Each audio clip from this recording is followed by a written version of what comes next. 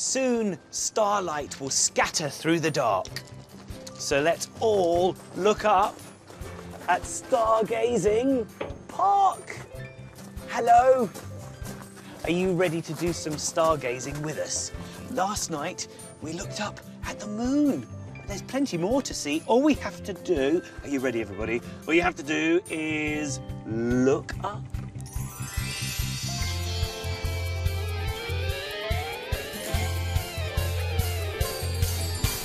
When the night falls, Maggie helps us see wonders of the stars above us all.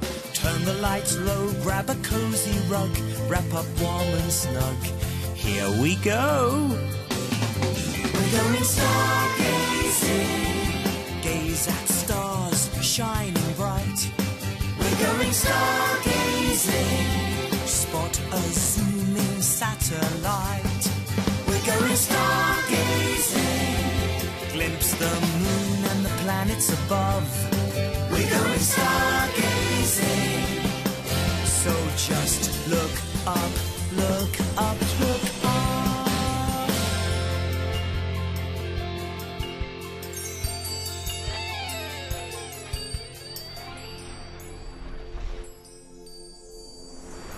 Come and join us underneath the stars. Hi, Chris. Hi, stargazers. Hello, Maggie. Welcome to the Stargazing Park. Now, what can we see up there? Last night we saw a beautiful moon. Can anyone see the moon tonight? No, because it's too dark and a little bit cloudy. Yeah, they're blocking the view, which is one of the problems with stargazing. When it's cloudy, it makes it very hard. Can anyone see anything moving up there? I can see the clouds moving and a flashing light in the sky. A flashing light? Do you think that's an aeroplane? Yeah. Who else is looking for things moving in the night sky?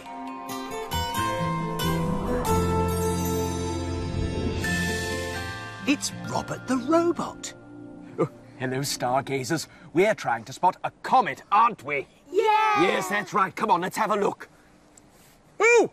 Spin my cogs. I've struck cosmic gold already. I see a comet. I see a comet. I see dust. Oh, dear. That's embarrassing. Oh, dear. I can't let Maggie see a pair of dusty binoculars. I mean, she's a proper space scientist. Oh, quick, stargazers. Let's find that comet. See you in a bit. Well, I hope Robert gets to spot a comet. Is there a chance we could see one tonight, Maggie? It's unlikely, but if we keep on looking and the clouds clear, they're made of rock and ice, and they travel around the sun. And so, because they travel around the sun, you only see them every so often when they come close to Earth. Well, I have these binoculars. Might I be able to see one through binoculars? Possibly. OK, let's have a look, let's have a look. Is there anything in the sky? Oh, is that a comet? No, that's just a bright star. Oh, OK. Keep looking. Is that a comet? No, that's an aeroplane. Oh. How would we know if it's a comet? Oh, comets are quite distinctive because they have long tails coming out behind them. Why does a comet have a tail? That's a very good question. And I know a clever robot that might be able to help. Robert, can you help us? Downloading Cosmic Comet app. Space dust, Alice, comet. Ground control to major when you wish upon a rocket man. Right, shall we see what's first, stargazers? To make your comet, the first ingredient is dust. I'm sure we could find some dust around here, don't you think so, stargazers? Yeah! And what is it that robots love to do best? Dusting! That's right! Let's dust! Let's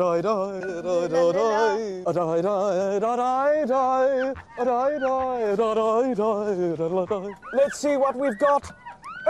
Oh! Well done, stargazers. Excellent dusting. Wow. Do you know what? You should come down to Justin's house. We'd have the place spick and span in no time. Right, let's see what's next. Place the dust into the mixing bowl. Oh, right. Well, let's pop that in here. Let's put our dust, or silicates, into the mixing bowl. There we go. Next, add the vinegar and water. Oh, right, vinegar and water. Vinegar from Justin's chips. And we add some water. Here we go. So a little bit of H2. Well, Robert, not too much. To make your comet, you must freeze it. Oh, right, here comes the science part. Now, viewers, it's very important you don't try this at home, or you stargazers. Only robots and space scientists like Maggie can try this. And remember to stand well back. So to freeze it, I have some super cold CO2. And one more for good measure. And oh, look at that, everybody. Is it a bit like making a snowball? It is like making a snowball. A big, dusty, dirty snowball. Look at that. We've made a comet. Look. I wonder what's next. Next, you must name your comet. Like Comet Brian. That's enough out of you. Right, stargazers, what do you think we should call this comet? Comet Robert. What? Comet Robert? Really? Oh, what an honour. Oh, well, thank you, Comet Robert. Right, well, shall we see what happens when Comet Robert gets near the sun? Yeah! All right, let's have a look. So, there goes Comet Robert getting near the sun. Look at that. When the comet gets near the sun, it gets hotter. But the frozen bits don't turn to water. Oh, no. They turn straight into a gas, and that gas combines with all the dust and the dirt inside the comet, and it forms the comet's beautiful tail. And that is how a comet gets a tail. I've just realised. We've done it. We've helped space scientist Maggie answer her question for today. Yay! Well done, stargazers. Now, would you like to see Comet Robert go hurtling through space all the way around the sun? Yes! Excellent. Well, this will require one of my inventions. Come back later, stargazers, when we'll see Comet Robert go hurtling off into space! Excellent science knowledge, Robert. Thank you so much for answering Oliver's question. It's every astronomer's dream to have a comet named after them. Now, who would like to play a game of pin the tail on the comet? Sophia, would you like to have a go? Now, what you have to do, take a look on this tray because these are asteroids. Oh, there's a meteor, a lot smaller, but there's a comet there as well. And here is the tail. Can you put the tail on the comet? To make it tricky, pull down your hat over your eyes so you can't see. So you're just going to use your fingers to find the icy comet. See if you can find the comet. Can you find the comet? She getting closer. in there. It's right there. So we've got our icy comet with a tail. This time, let's make the meteors and asteroids hurtle around as well as that comet. It's hurtling, it's hurtling. Oh, back a bit, Towards you, towards you, towards you, towards you. You got it. She's got it. I think you've got it. Yay! Thank you very much, Imogen. Well, that's one comet with its tail. Let's find out if Comet Robert gets to hurtle through space. Right, Comet Robert goes into the Cometapulta 2001. There we go. Oh, spin my cogs, I'm so excited. Now, stargazers, to the launch button. Come on. Here we go. Oh, right, now, guys, count down from 3. Here we go. And 3, 2, 1, blast off! I thought that was going to go further. That is disappointing. You see, comets travel through space for millions of years and... Still, we had fun making Comet Robert, didn't we? Yes! Nice try, Robert. Imagine if we were to see a new comet. We could call it Comet Maggie. I'm going to see if I can spot a comet now through the window.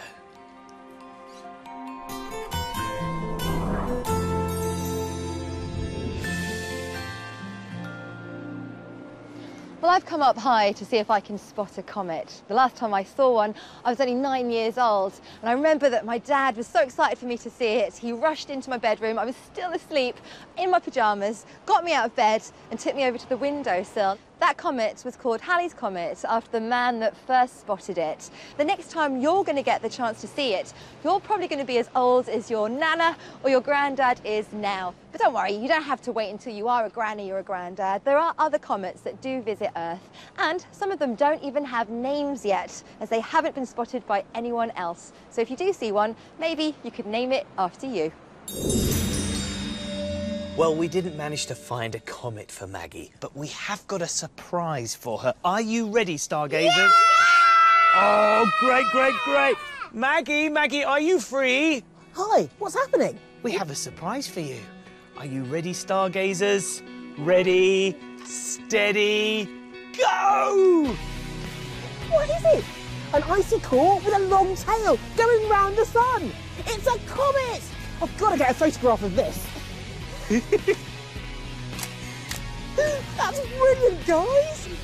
Do you know what the comet's name is? No, what's it called? Comet Maggie! Comet Maggie, just for you. Thank you so much. That's a dream come true for me. You were brilliant, Stargazers. Time to get cosy for a starlight story. All the stars have stories to tell. I wonder what the story will be tonight. Starlight scattered through the dark, painting stories for us all. Gather underneath the stars and hear their wonders told. Looking up into the dark, the night is yours and it is mine. Looking up into the dark upon us all. Upon us all the stars will shine. Upon us all the stars will shine. Everybody, look up, because I wonder whose story the stars are going to tell tonight. Draco the Dragon. Draco the dragon wished to race and secretly to win. He made a comet from ice and dust, a super speedy thing. Off they hurtled through the stars, spinning round Saturn, waving at Mars. Tails growing bigger as they neared the sun. Their racing and chasing had just begun. The comet raced on and Draco gave chase, chasing the comet to outer space. Then back they hurtled through the stars, spinning round Saturn, waving at Mars. Tails growing bigger as they neared the sun. Racing and chasing was excellent fun. Well, that was a story of just a few stars, but there are billions more to spot. And you can see them on star maps on the CBeebies website. There we are. Thank you very much for joining us for Stargazing tonight. And thank you, Maggie. It's been a pleasure. And we'll see you all for more Stargazing tomorrow. Goodbye. Bye-bye.